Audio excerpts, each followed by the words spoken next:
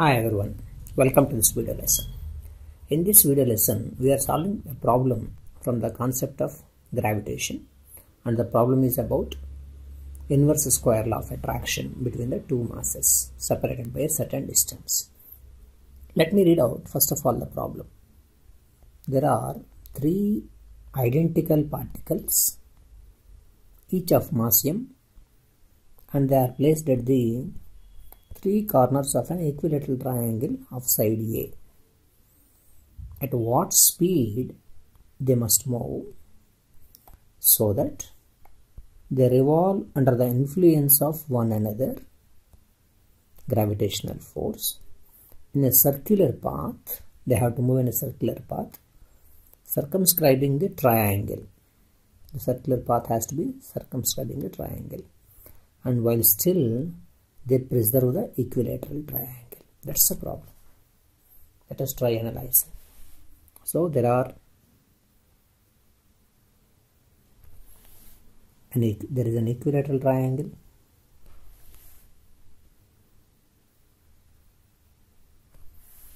At the corner of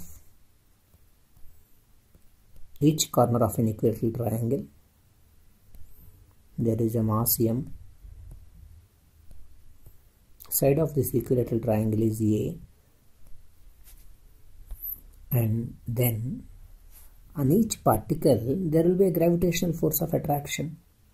If I consider this particle, say for example, on this particle will apply a gravitational force, and this particle also apply a gravitational force, because gravitational force exists between every two masses, and you know gravitational force is always an attractive force. So on this particle applies a gravitational force.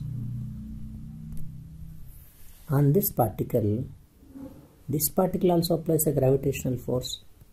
Both are equal in magnitude because these masses are same and the distance of separation is also same. And we know the angle, being an equilateral triangle, every time angle is 60 degrees. What's the value of that F? First of all, we can write as, using a Newton law of gravitation, G m1 m2 by r square. That's nothing but a square. So the gravitational force in both the cases is gm square by a square, but there are two different forces. Then what's the resultant of these two gravitational forces?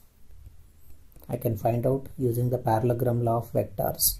You know, in the case of parallelogram law of vectors, F resultant is square root of f1 square plus f2 square plus 2f1 f2 cos theta. But f1 and f2 are equal, both are equal in magnitude. So root of f square plus f square plus 2f square of cos theta. Simplifying that further, 2f square plus 2f square cos theta. Taking 2f square common, 2f square of 1 plus cos theta. In trigonometry, you know, there is a formula. 1 plus cos theta is 2 cos square theta by 2.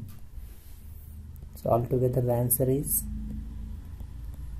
4f square cos square theta by 2 under the square root. If I take the root, its value will be 2f cos theta by 2. That's the F resultant force. Let's identify what its value is. Let us try to simplify.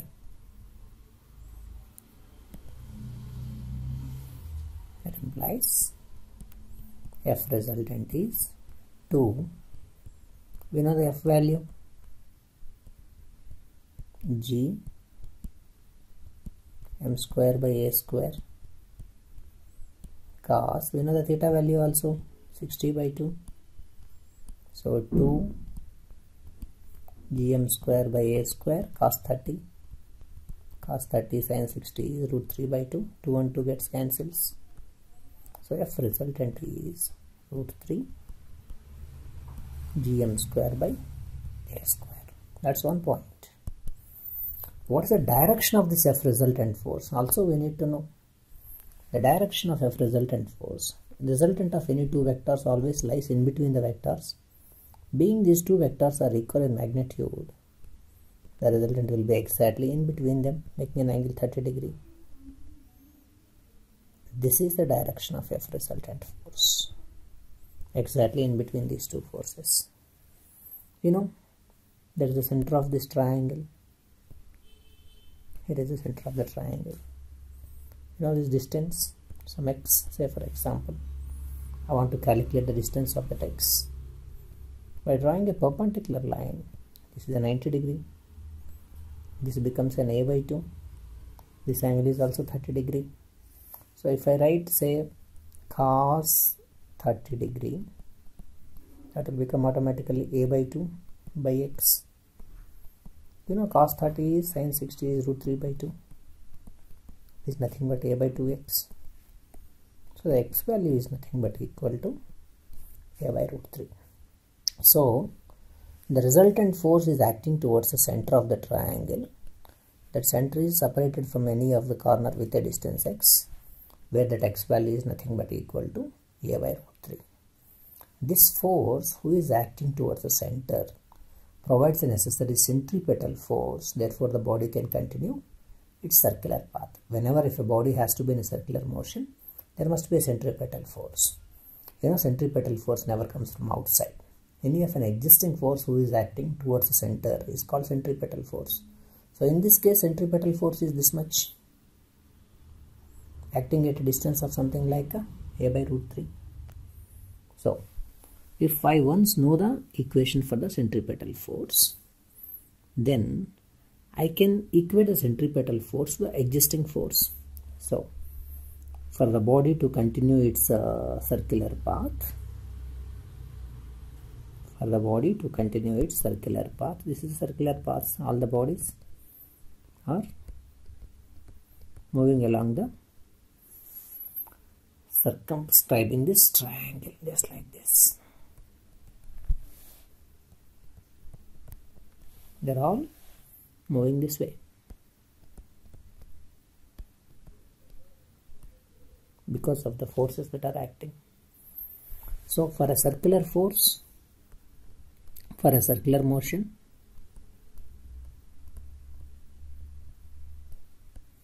there must be a centripetal force. From where you are going to get the centripetal force is nothing but the resultant force acting on any of the particle. I know the formula for the centripetal force as mv square by r. That r is the distance from the center, radius of the circular path. That's nothing but x in our problem. Equal to the F resultant force.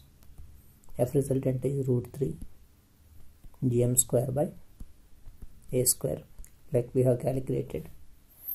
But I know the value of this x also, a by root 3. Let me substitute that value. M v square a by root 3 equal to root 3 gm square by a square. Simplifying this further, mv square root 3 by a root 3 g m square by a square. Now one a can be cancelled, this root 3 can be cancelled, one m can be cancelled. Writing the remaining terms, let us see what is remaining.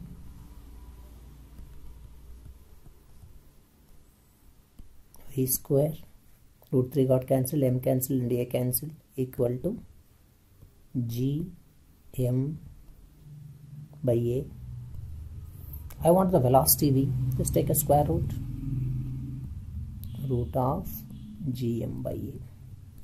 This is the velocity with which each particle has to rotate so that it can continue its circular path, still keeping the equilateral triangle intact. That's it.